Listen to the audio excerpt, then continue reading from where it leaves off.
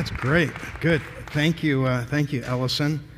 I appreciate that. We're in a series on the apostles, and we're just going to look over a few things about Andrew today. The 12 elite original apostles were pretty ordinary people that did some pretty incredible things. Already, it's a quick lesson for us. It was Henry Blackaby, I think he was in the 90s, in his great little book, Experiencing God, made that statement. Anybody in the hands of God can do what God can do. Well, that's really true of these ordinary 12. And today we're looking at Andrew. Anyone in here, either first name or middle name, Andrew? Let me see. Be proud. Serious? There's no Andrews in the room? Okay, let's see. How many of you know an Andrew? Oh, see, it's a very popular name. It's extremely popular, as you can tell. Last week was Peter. Do we have any Peters in the room? Seriously? I've never had it. This is the most pagan group of people I've ever seen in my life. This is unbelievable. Well, you have a pastor whose name is Robb, which means steals things. So, I mean, there's the meaning of the word Robb, but we probably have Robbs in the room, but no Peters or Andrews. Ross, do you remember when Emma in high school, her and her best friend, you do know what I'm talking about already. Yes, they were going to homecoming. And they said, we have these two great kids that we're going homecoming with. And we're like, oh, that's awesome. They said, they're the nicest Hispanic kids you'll ever meet. And we're in northern Arizona. It's great. And I'm like, okay, do we know them? And she goes, no, we have no idea who they are. But what's the worst that can happen? One was named Angel and the other was named Jesus. Honestly, I mean, I'm like, I'm in. You have Jesus and Angel taking our kids out to, and it was true. They really were. It was prophetic. They were the nicest two kids you'll ever want to meet. But Andrew, if you want to rename a kid or something, this is a good choice of names. Andrew actually means like manly or brave, courageous. That's what Andrew means. Andrew was a fascinating character for us to look at because he started out first, protocletus, proto first, cleat is called. He was the first called. But then it shifted pretty quick, and he became kind of at the bottom of the list in some ways, but didn't seem to care. Because Andrew is known for having deep waters. This level of commitment. So when you think brave and courageous, almost think also very well constrained, very strong, but strong for the right reasons. See, the Bible refers to life with remarkable words. The Bible refers to life as being swift as a runner, like a mist. That's how life is referred to. And guys, gals, we get our mind on something and we pursue it, and before we know it, life's done. That was it. That's all you got. Were you pursuing what you really thought you needed to pursue? Were you pursuing the right thing?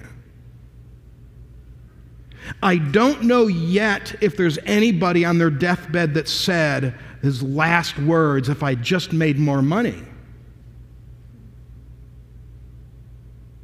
Well, as trite as that may sound, that's important for us to have end of life, not only to see what people say, but look at what they don't say.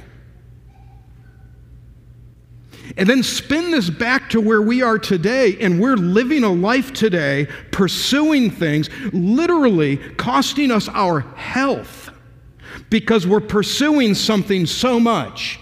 We're risking things. We're risking family. We're risking to accomplish something without stopping to think, am I pursuing the right thing? Does it matter? And that's why Andrew is so great for us, because we can see these deep waters and where it led him into the accomplishment of who Andrew is. Before we look at, we're looking at like one or two passages only. Before we do, let me pray and commit this to the Lord. Heavenly Father, in a beautiful setting right now, I'm asking that you would help us look at what our priorities are. If we're pursuing the things that we should be pursuing, and help us maybe to model ourselves a bit after Andrew, in Jesus' name, amen. John chapter 1, if you have a Bible there, John 1:35 is the introduction to Andrew. Andrew's mentioned 13 times in the New Testament. This was the start. Andrew was actually a follower of John the Baptist. That's where he started off, and then switched. So if you look at John chapter 1, verse 35, it says, the next day again, John, this is John the Baptist, was standing with two of his disciples, and he looked at Jesus as he walked by and said, behold, the Lamb of God. The two disciples heard him say this, and they followed Jesus. Well, Jesus turned and saw them following and said to them, what are you seeking? And they said to him, Rabbi, which means teacher, where are you staying? He said to them, come and you'll see. And they came and saw where he was staying, and they stayed with him for a day, for it was about the 10th hour. One of the two who heard John speak and followed Jesus was Andrew, Simon Peter's brother. He first found his own brother Simon and said, we found the Messiah, which means Christ. And he brought him to Jesus. Jesus looked at him and said, you are Simon, son of John. You will be called Cephas, which means Peter. A couple things that happen right there. 12 of those elite apostles, actually only one of them had their name changed. And it's right there. It was Simon. Simon, his name meant to hear. In an unbelievably bold and authoritative move, Jesus meets the guy, changes his name, foresees his future. Remember that was last week when we said you need to speak positively into the life of somebody, not necessarily for who they currently are, but who they're going to be. And the power of those words, when we keep saying to somebody, you're wrong and you keep doing things wrong, you're not going to amount, it becomes prophetic. Jesus saw Simon and goes, oh yeah, well, it's for now on the rock. And he's probably like, what? Seriously? Like, this doesn't make any sense. And then even through failure after failure with Jesus kept it going. Go, no, you will live up to this. Well, Andrew's name didn't change. None of the others did. Two of them had nickname. Mention that later. Beyond his call, he really received very little attention, 13 times. He seemed to be content with it. But what was interesting about him with his personality was he's known to have brought individuals to Jesus. That was his shtick. Because out of 13 times, 3 occasions, he brought a person. So think of it this way. His brother, Peter, he fishes with nets. Andrew, he fished with a pole. Andrew was that kind of a guy. You had Peter on the one side who was fiery. You never know what he's going to say or what he's going to do. Andrew, his brother, slow simmer. Constant. Faithful. Very different personalities. Let me tell you what a couple of the instances Andrew starts off, he's the first. In fact, Gene Getz's great little book called, I think it's called The 12, points out that he was really the first twice. He was the first follower. He was also the first called of the elite, as two different instances. That was interesting to me. You can look at that on your own if that's interesting. So he's really the first twice. Then first thing he does is bring Peter along. And then forever, the four listings of the apostles, Peter, the one he brought, he becomes the first named on all of them. Andrew's the second one named. Typical brother, right? Took over after him. He's like, bro, you would have known nothing if not for me, and now you're taking the overall spot. That's okay. No, it gets worse. Because how many we all know, do we know that there was a inner circle of Jesus? Who was the inner circle? Peter, James, and John. I always say Peter, Paul, and Mary, but those came along like in the 60s. They were amazing. I loved those three. That was a different circle. But as far as the elite 12, it was Peter, James, and John. This isn't just a listing. This is literally in the Garden of Gethsemane when all the elite 12 are there. Jesus leaves them except for the three and goes further. Peter, James, and John. It wasn't the only instance. The Transfiguration. All the apostles left behind except for Peter, James, and John. In fact, there's a miracle where Jesus raises a girl to life in an enclosed area, and the only ones allowed in? Well, we'll say it this way, not Andrew. He got relegated down pretty quickly. He didn't care. And if there's a lesson for us at work, in our families, at school, absolutely a sports team, if your focus is attention, if the focus is appreciation and value that people place on you for what you do, you're going to be really disappointed. In fact, if you and I desire that kind of attention, it will never be enough. Ever. Because it's an impossibility to have everybody. It's not enough. Andrew showed early on that it didn't make any difference to him at all. There is no sign whatsoever that he cared.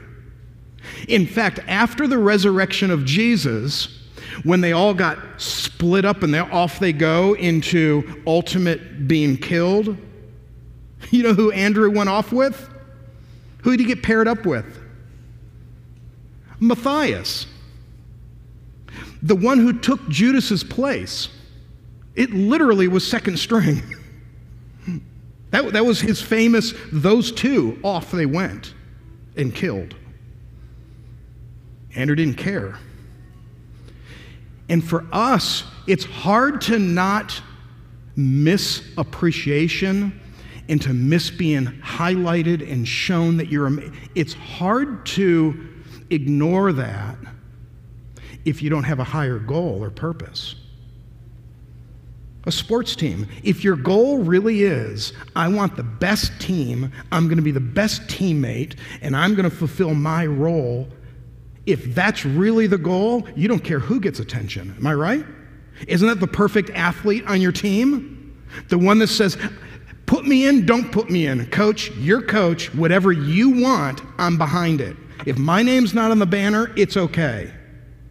It's true in life. Andrew was really focused. Andrew had a focus about him. It's the second point in your notes, just kind of running through these. Of those 13 times he's mentioned, 3 times he's mentioned as having brought somebody. First one was Peter. That wasn't a bad catch, right? That was pretty good. Got Peter. But there were 2 more. 2 more that are mentioned that he specifically took care of. The one is in John 6. So if you're in John 1, you could just flip over to it. There's a little bit more behind the story, a story that you know. It was the feeding of the 5,000. Verse 3, Jesus went up on the mountain, sat down with the disciples. It was Passover. The end of verse 5, where are we to buy bread so that these people may eat? That's Philip. He said this to test them. Verse 7, Philip said, 200 denarii worth of bread isn't enough to feed these people. Then one of the disciples, look who it is, Andrew, Simon Peter's brother. Andrew goes, yeah, because that's what I'm known as. It says Andrew is the one that said, there's a boy here who has 5 barley loaves and 2 fish, but what are they for so many? Well, that's interesting. Out of the masses, Andrew's the one. How did he know that? You read from old history to more current, just simply allow this text to breathe and to look at this. They weren't huddled together. They were mixing. They were out. They were meeting people. They were organizing. And Andrew knew this kid? Yeah, it actually fits with his personality. Peter would never have seen the kid. Peter wouldn't have a clue there was a kid with a lunchbox. Andrew, yeah, that kind of fits. Because, oh, you know what? I've got a kid. Hey, buddy. Hey, buddy. We were just goofing around here. Show him your lunch. He didn't have a lot of faith. He goes, it's not going to be much good, but we have this. Not much good, but I at least have it. In John 12.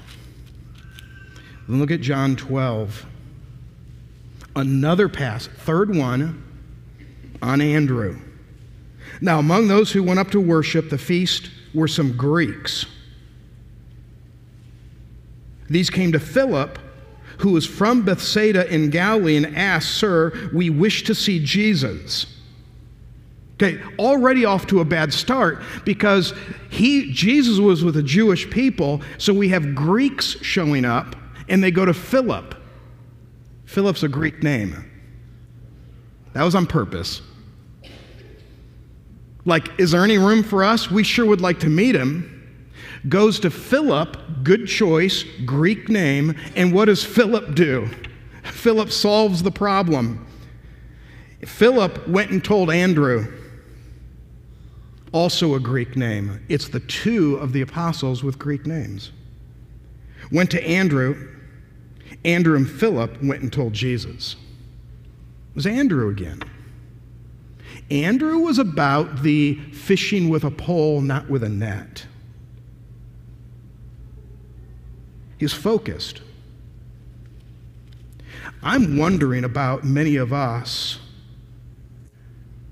I wonder if we think the fishing with nets without realizing the influence that you and I have individually, not to promote Abundant Life Baptist Church, not to promote a creed of some sort, but literally to promote the person of Jesus Christ. Think now of this. Going to go at a little different angle on this. 13 mentions of Andrew in the Gospels. 3 of them where he's bringing an individual person to Jesus. All 3 of those were in the Gospel of John. Yeah, it's the gospel that he says, I have written these things, very pointed. John was clear. I am telling you all of this for one reason. I'm telling you all this so that you would believe in Jesus Christ as the Son of God. That's why we're talking. John wasn't given a biography. John just wasn't telling stories. John was literally pointed, I want people to know Jesus. And he brings out, no one else did, he brings out the 3 instances where Andrew did it. That's us. Listen, I can't change the world, but I can see somebody come to know Christ. I grew up and I had a huge youth department of which I participated in as a high school kid. And it was great, 120 students. It was fun.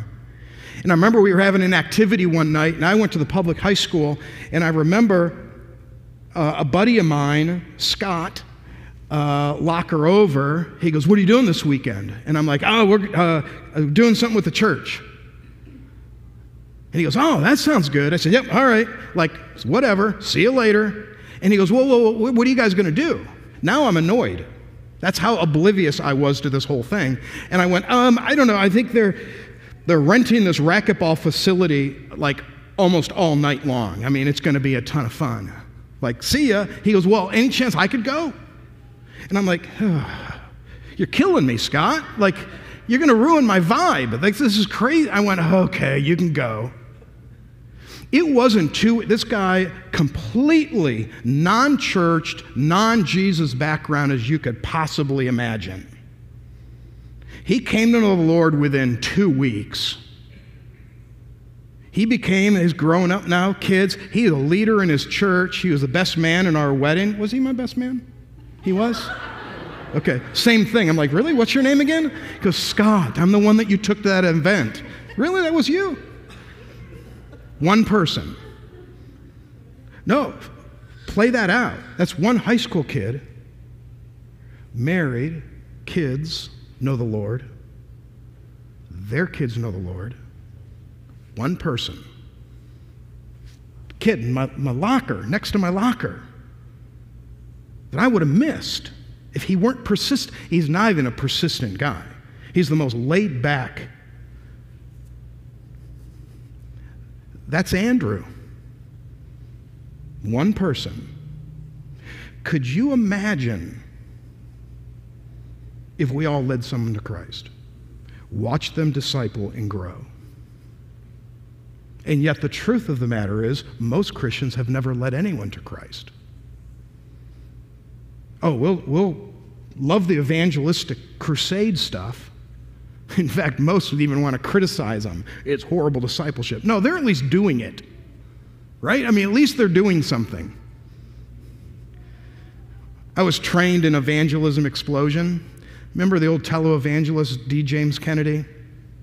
Was really fortunate to have time alone with him. And this one time, it's so funny. It's just a funny story he would always tell. People would say to him, "I don't like the way you do evangelism." Because criticism of his method or something, right? And he was great. He goes, "Well, I like the way I do evangelism better than the way you don't." Right? He's not the problem. The problem is that we don't have the deep waters. Apparently, we don't see the value of somebody coming to know Christ. We have families broken, being broken. We have kids without loving parents. We have kids being abused. We see the chaos. The answer is not a church. The answer is not a creed or a system of belief. It's an actual person who loves us all so much that he gave his life for us. He's alive. It's like real. It's a relationship, an intimate, passionate relationship with Jesus Christ, who's our Savior. Isn't that the answer? And yet we hold it in, and Andrew's like, no. He's a sleeper. I'll tell you, he's a slow simmer. But there he was. That's why when you think of his personality, if you would envelop in your mind all that we know of Andrew, you could picture him working the crowd and going over to a little kid. The little kid didn't just show up to him and say, "I have a lunch." No, he knew it because he's been hanging with the little kid. And Peter, the first thing Andrew did when he became a follower of Jesus was go get somebody to bring with him. Man, there's Andrew. Remarkable. There's a Welsh evangelist by the name of Peter Joshua. He preached a lot at the Moody Bible Church in Chicago back in the day. This is what happened to Peter Joshua. Early in his life, he was an unemployed actor He slept in alleys at night and accepted handouts throughout the day. And one evening in London's Hyde Park, he saw a Salvation Army girl stand up to read poetry. Wanting to give her a little bit of support, he literally became her only audience. Instead of reading, she began to sing. It was a song about the worthlessness of this world as compared to the glory of Jesus. This is Peter Joshua himself telling the story. She then quoted a few Bible verses and then turned and awkwardly walked away. Right then, he received Christ. He later said, "I sure wish today that those 70,000 converts, which he has seen in his revivals, if only this little girl who's still unnamed would only know what happened to her faithfulness." Isn't that awesome? The mark of success. Third point, I'll just do it really quick. Bring up a photo here. It's a painting. It's a painting of Andrew. There's some typical things about it. One is the saltire, the X cross.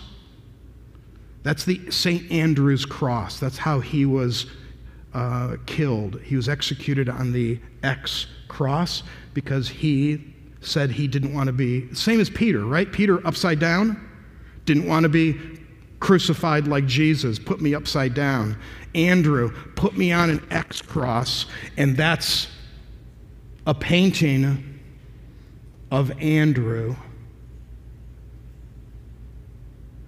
There's a couple things about it. It's 5 feet tall. It's the real painting. In fact, if you go online, there's a lot going on about that painting legal-wise. It was stolen during the Holocaust, and it's wanting to be returned, and there's all sorts of stuff going on with this painting. But what's noticed is, and you can't really see it on the screen, that blue-green in the background, along with his composure, brings a calm contentment,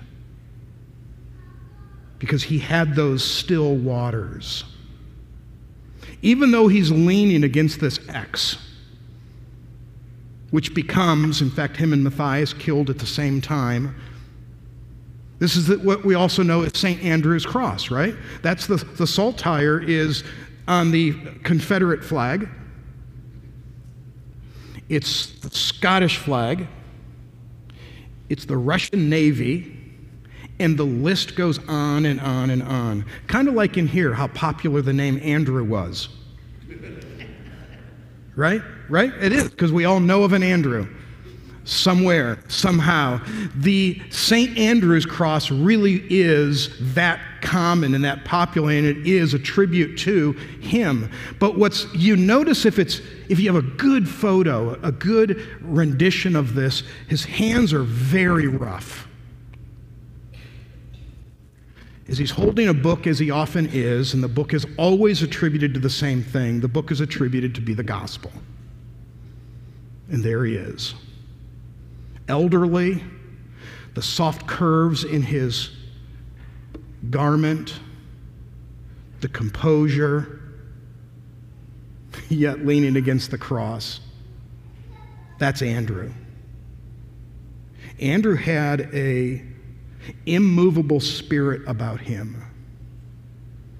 You could really look at that for a while. Back in the day, and the painting, keep that painting up, the painting's 600 years old or so, or 500 years old. It used to be when everyone's illiterate, the Bible's taught through paintings. That's why. How many of you have been to the Vatican? Most unbelievable, right? And people, what a waste of money. No, it was because it was trying to convey the story of Jesus in the most spectacular way to people who can't read. And so the painters they're actually theologians teaching. They're trying to teach us things. So if you look at the paintings or the mosaics, the frescoes in the Vatican are just unbelievable, impossible to make and to are all conveying something. We have been conveyed to us a beautiful picture of Andrew that I admire and I want. I want to be that comfortable and confident in what I'm doing. Like, set your course right. What if it leads to what? Being overlooked? Do you think that guy cares? He's leaning against the cross of which prophetically he was going to be executed on. It was in the background of but that's Andrew. Didn't care. Because he's that determined. Oh, to be that determined. I want to tell you, there are people today, and many of you, a single parent, you're raising kids alone, and there is no time for you to be sick. You get home from work not to relax. You get home to work to work. It's exhausting. And you've decided, you're like, you know what, this is what I'm about. And nobody applauds the single mom or the single dad at the end of the day and says, you did a great job today. There's no applauding. You've accepted your task, your calling. God will bless you for that. And at work, on a sports team, all of those fit. But then ultimately, what is your calling from God? What are you called to do? Well, we're all called for the basics: love, joy, peace, patience, gentleness, goodness. We're all called to that, regardless if we get attention. Called to promote Christ. Whether it means we're made fun of, mocked, it doesn't matter, because our waters run deep like Andrew. Let me pray with me right now. Bow in prayer. Heads bowed. If you don't know Jesus Christ as your Savior, this is where it all begins. It's the message. Faith in Him who died for you. And for the rest of us, and Heavenly Father, I'm turning to you as we all in our hearts and online, we're all praying to you, and we're saying, we want to have these deep waters. We want to be that simmer, to be so confident in our lives that no matter what happens, we know that you're pleased. Bless us, our efforts. In Jesus' name, amen.